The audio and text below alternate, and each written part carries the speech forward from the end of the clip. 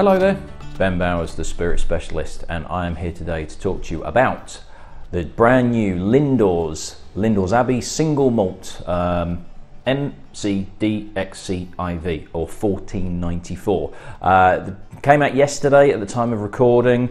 Yet another single malt distillery that's releasing one of their first releases. There seems to have been a few this year already, and so far the ones that I've tried have been fantastic. So let's see what this one's like. But before I tell you what it tastes like, let me give you a bit of background information about the distillery and abbey itself.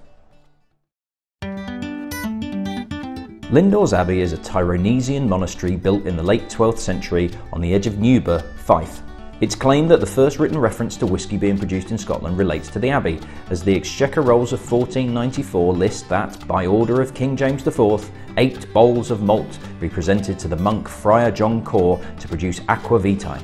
It's thought that Friar Cor resided at Lindores, and it is more than likely that distilling of some form was taking place well before this date, and as such the Abbey has become known as the spiritual home of Scotch whisky. Now a ruin, the grounds and a neighbouring farm became to be owned by the MacKenzie Smith family, who held the title of Custodians of Lindores. Drew MacKenzie Smith and his wife Helen had long wanted to build a distillery to honour the historical links to whisky in their grounds, and excavation began in 2013. However, archaeological investigations delayed full construction until 2016, with a visitor centre opening in October 2017 and distillation commencing in December of that year. The water for whisky production is taken from a borehole near the distillery, meaning the water used is from the same source as would have been used at the Abbey. Barley is sourced from the nearby Fife region, and in June 2019, local farms have supplied concerto barley from fields that would have been in Abbey lands. While most new whisky distilleries have produced a gin to provide an ongoing revenue stream while spirit was maturing in cask, Lindores Abbey instead released an aqua vitae based on recipes found at the Abbey. Whereas originally this would have been essentially new make spirit infused with herbs found in the local area, Lindores Abbey aqua vitae uses a blend of herbs and spices including Douglas fir and sweet Sicily, along with a maceration of dried fruits. The distillery has 1 wash still and 2 spirit stills, which are dubbed sister stills. This allows for experimentation with differing cuts to produce a variety of different flavour profiles. Maturation also takes place with a vast array of cask types, with a combination of ex-bourbon casks, STR or shaved, toasted and recharred wine barrels, and Oloroso sherry butts being used for their first release. Lindores Single Malt is the first bottling available to the general public, although a limited edition was previously bottled for 1494 club members. The commemorative release of 12,750 bottles is exactly the same liquid as the standard bottling, with just a small addition to the front label. Lindores Single Malt is bottled at 46% ABV and no colouring or chill filtration is used. So, let's see what it tastes like. Now, I was fortunate enough to visit the distillery when I was working for Gordon MacPhail in my previous role before opening this shop, and we spent 3 days, I think it was, at the distillery at a national team meeting. Loved the place, absolutely fell in love with it. We were in discussions to be the UK distributor. That kind of fell apart, unfortunately, but the time we spent at the distillery was fascinating. Got to meet Drew and Helen, took a tour of the distillery. It's still relatively early days. I think we're looking at about probably 2, maybe even 3 years ago, so they were still at their early stage. The aqua vitae had come out, which is this, and I do highly recommend. They've kind of struggled with the aqua vitae because it doesn't really fit in any particular category. It's really, really interesting, and I do recommend it. It's not a gin, it's not a whiskey, it's very much of its own thing. It's brilliant as a long drink with ginger ale. Also works well kind of as a dash in sparkling wine, but it's kind of almost too unusual for a mainstream audience. So it's quite niche, but I do very much recommend the aqua vitae. It was never an advert for the whiskey though. This was the thing. It was, you know, we're not doing a gin, but this is not what the whiskey is going to be, as some other new distilleries have done, where they've worked with other distilleries to produce a single malt or a whiskey that is sort of an indication of what we might be looking at. Rase, for example. So it's lovely to see finally single malt on the market and B, on my shelves as well. It was a bit kind of last minute that I managed to get confirmation of getting this stock in. I love the bottle, and the bottle itself, with this shape on the bottom, there is a story behind the bottle, and this is purely from memory because it's not referenced in any of the, like on the website, but I remember Drew telling us that the shape of the bottle was based on when they were doing their excavation work. They found that there were pillars sort of as structural not scaffolds, but kind of like holding the building together that were this shape and kind of had this texture to it. It was kind of like structural, but also aesthetic as well. So the bottle itself, and I can't remember whether it's that shape or this shape of the pillars that they'd found within the Abbey grounds, is referenced in the bottle. So there's a lot of stories going on just in terms of the packaging.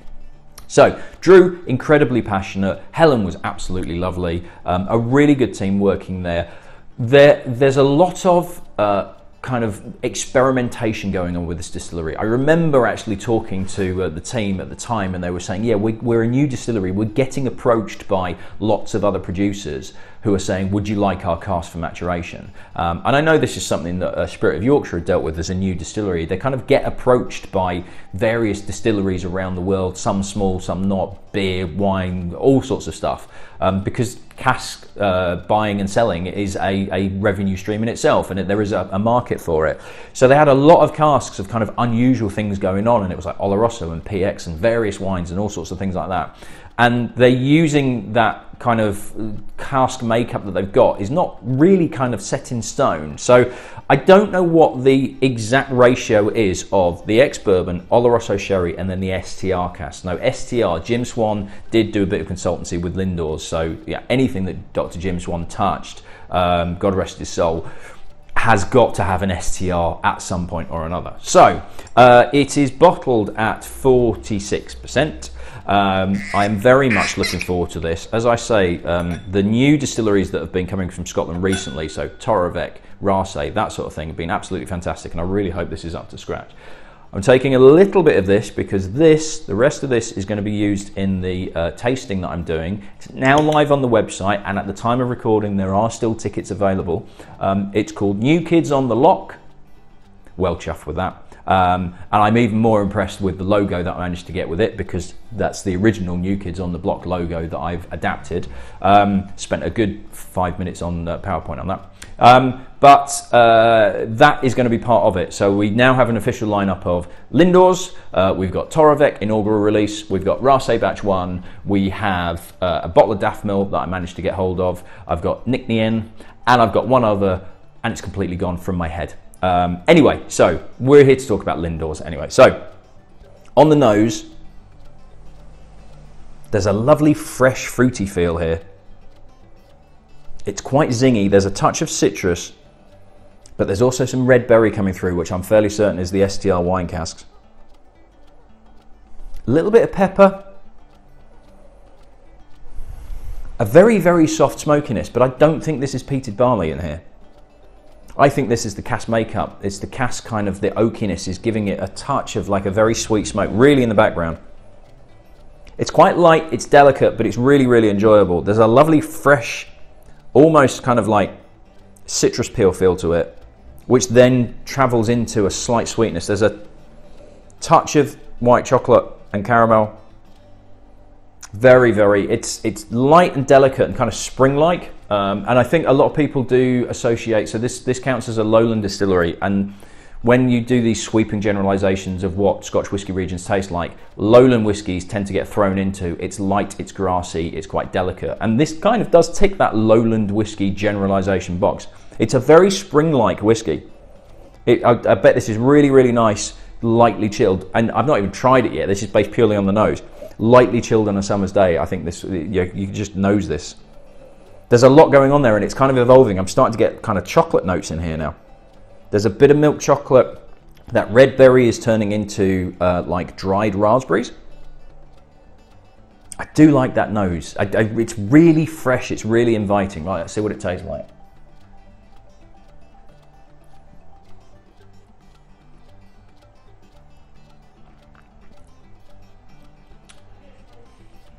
Starts off with quite a creamy mouthfeel and then lightens a bit.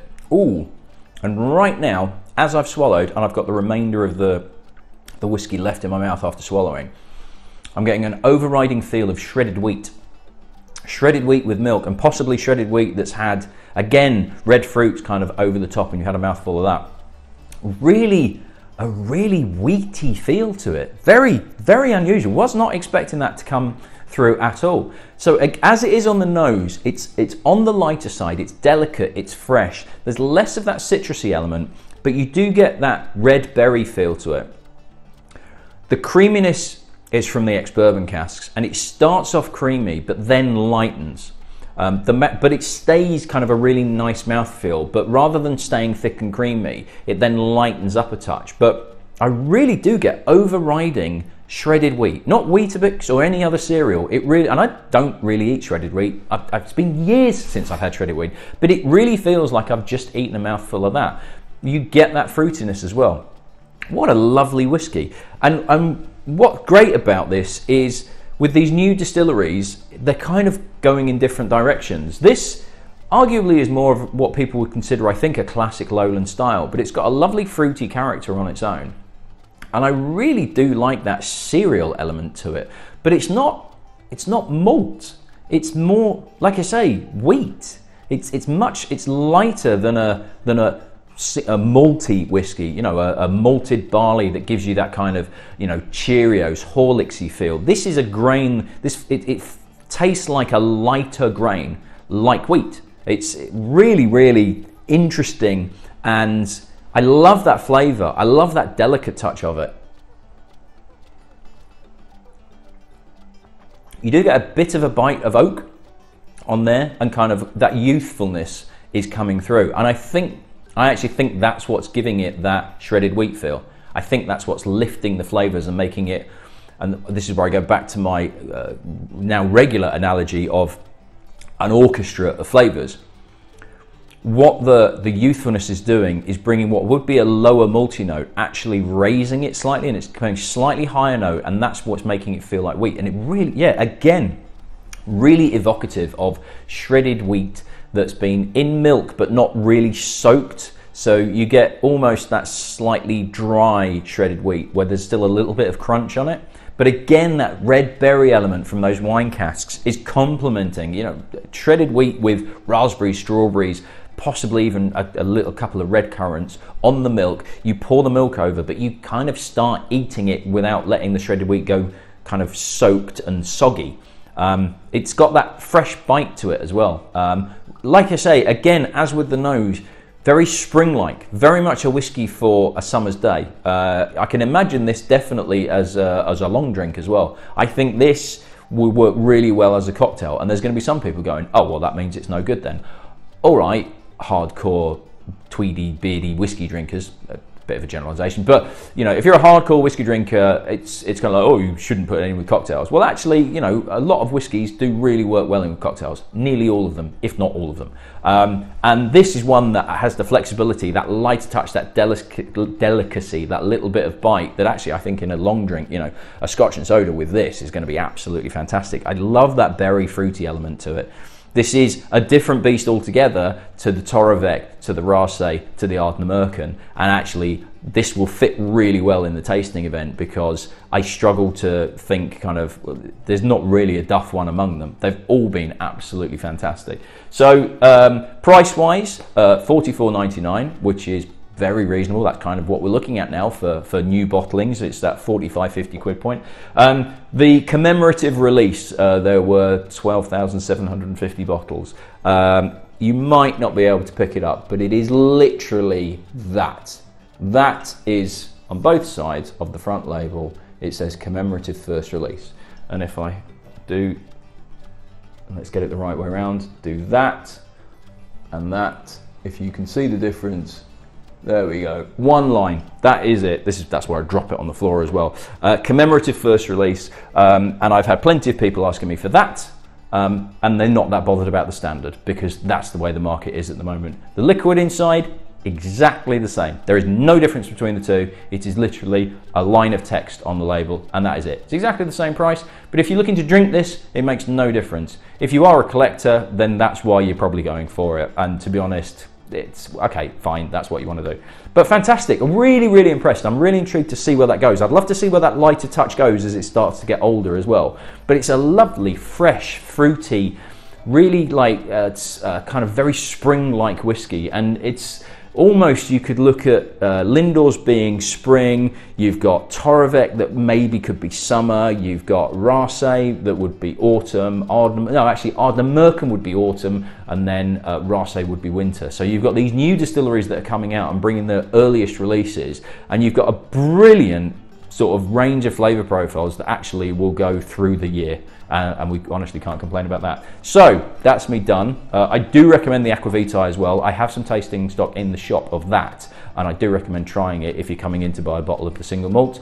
The commemorative is sold out. I didn't get many of them, and they went like that, as you would expect, but I do still have some stock of the standard bottling, as I'm calling it, and from what I gather, stocks of that are pretty good, so I should hopefully have it in pretty much regularly. So it is available from our website, www.spiritspecialist.com, but you're more than welcome to pop into the shop. But don't forget, I do offer UK nationwide delivery if necessary, and I highly recommend it. Yet another new Scotch distillery that has done a fantastic job. Bravo guys, really good stuff. So that's me done, and I shall see you at the next video. Cheers.